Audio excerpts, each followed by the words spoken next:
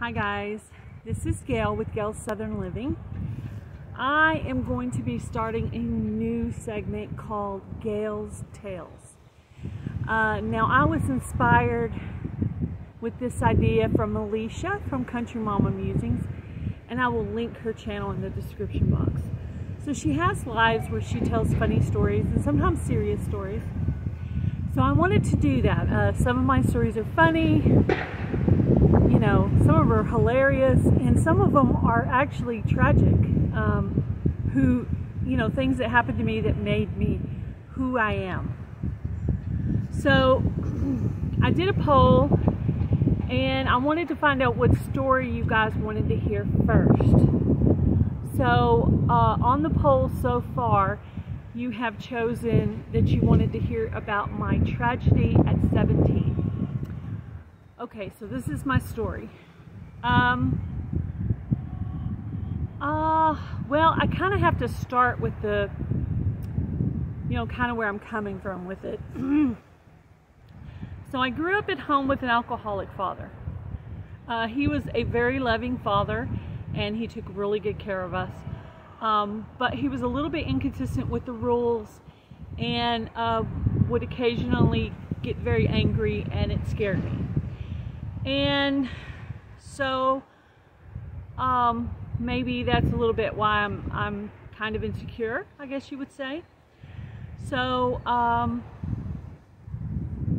at 17 years old, I was a junior in high school.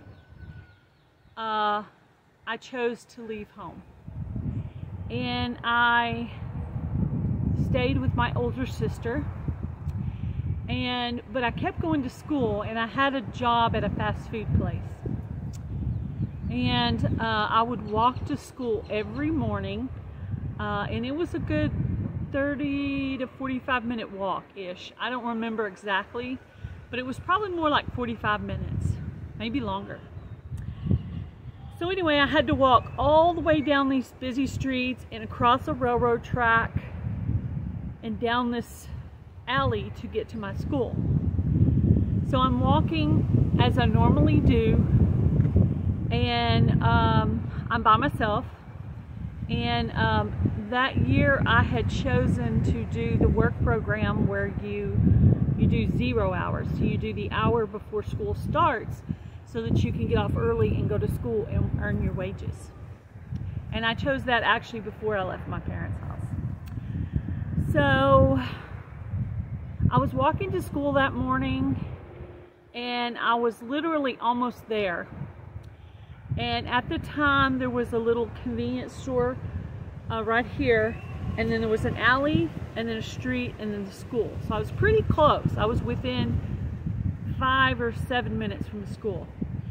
So I was walking along. I had my purse.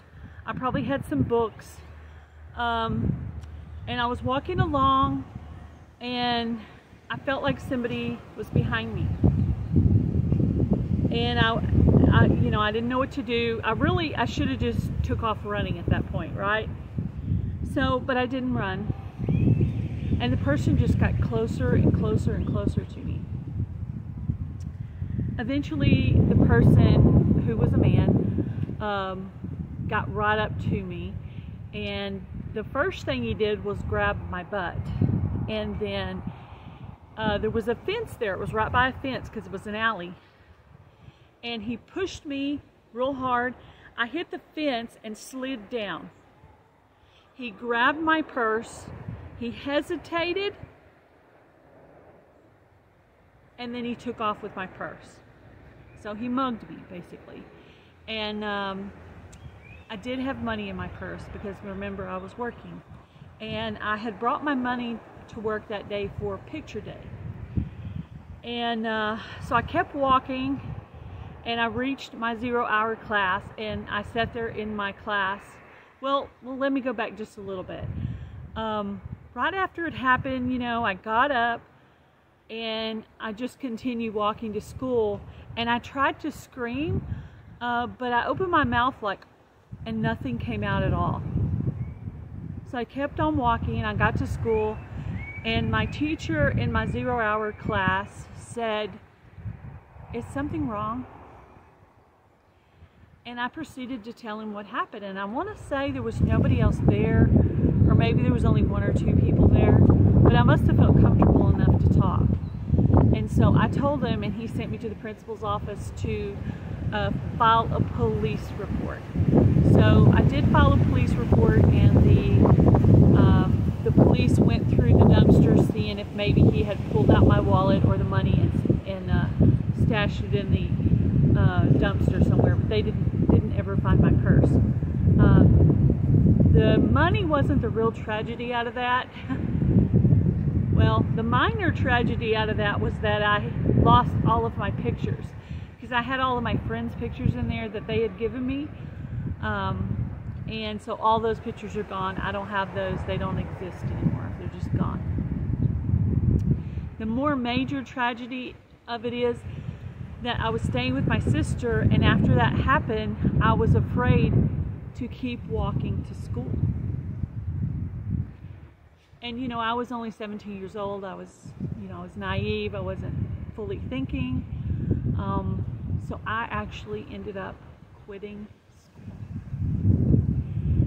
And my grandfather was not very happy about this when I told him, but he understood, because you know, I was doing it partially because of fear. I didn't have a car, you know, I had a little cruddy job, so I didn't make a lot of money. So my grandpa, which is my mom's mom, I called him Papa, he talked me into going ahead and getting my GE done. As a matter of fact, he paid for it. So I went in, and because I did it so soon after quitting school, all the information was still up here. So I basically took the test and passed it and received my GED. So it was just that easy, because I did it right after leaving school, because of my grandpa. So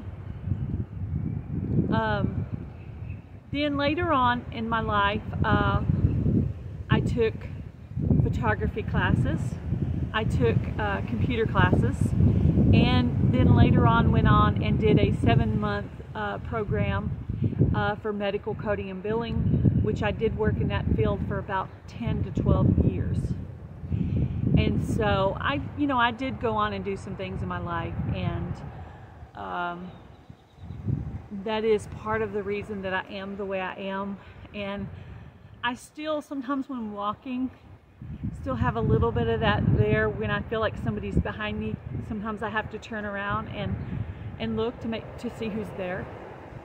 And even like when I was walking around the park, I would get that feeling somebody was behind me, and I would have to stop and sit down for a while and watch the person go by, because I felt like somebody was behind me.